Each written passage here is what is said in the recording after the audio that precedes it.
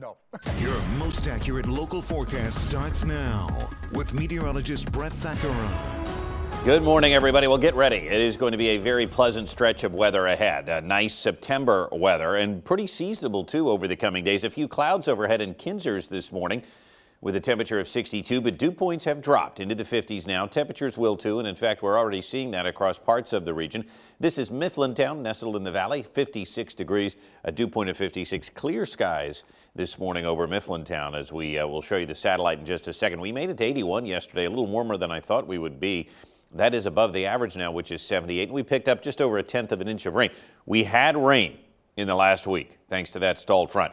It wasn't enough, though. I mean, just over 1/10 of an inch, not going to get it done, and so our yearly departure now continues to sit over 6 inches. Most of our counties remain in a drought watch, and while the rain was enough over this past week to stave off any larger drought concerns, it still looms over us, even with the nice weather coming, that we will have a dry 7 to 10 day stretch coming up. So some clouds drifting over Philly, exiting our region right now. We clear out, and this is what is left of that front. Now cooler, drier air filtering in. 55 in Chambersburg, for example. Meanwhile, it's still near 70 in Baltimore and D.C. 60s in the cities locally. We're falling, but maybe not fast enough for some of you. It is about 5 to 10 degrees cooler this morning than yesterday. The proof is in the pudding right there, and dew points have dropped, so it's not as humid, and dew points will continue to sit in the 50s for the next week or so. There's the low associated with this front. This front's actually going to get sort of absorbed into Lee. These are the clouds from Hurricane Lee sitting offshore, but we will have high pressure building in here, keeping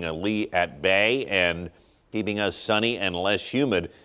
But this is still a very big hurricane, and we're going to get into that here in just a bit. But a nice, lovely stretch of weather for us. In fact, from now through the weekend, it just looks very pleasant. Highs in the 70s, overnight lows in the 50s. You can give your AC a break. Look at that. Tomorrow afternoon looks awesome.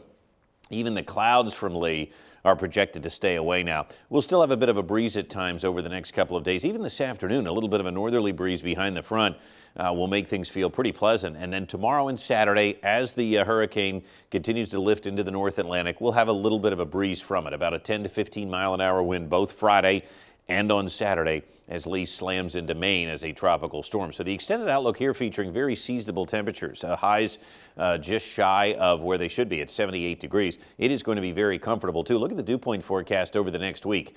Very low. You're not seeing anything above that humid range, so very comfortable stuff.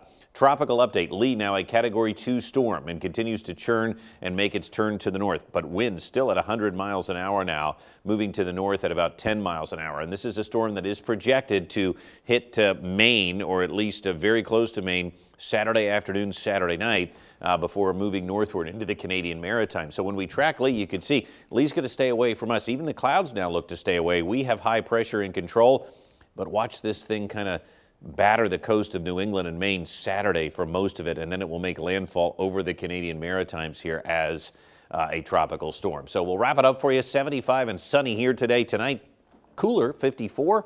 Not too bad. And Allie, a nice weekend is ahead. There is a front that's going to move through Sunday and Monday, kind of taking out the shower chances. Just not a lot of moisture with that. And so look at how nice that forecast is. The backdrop is just that we need the rain, and we're not going to get it. Yeah, you were guessing that you may have mowed your grass for the last time this season already. It was pretty crunchy yesterday. If we don't get some rain soon, that may be it. We'll see. Probably one more time. Okay. Yeah. All right. Stay with us. We'll be right back.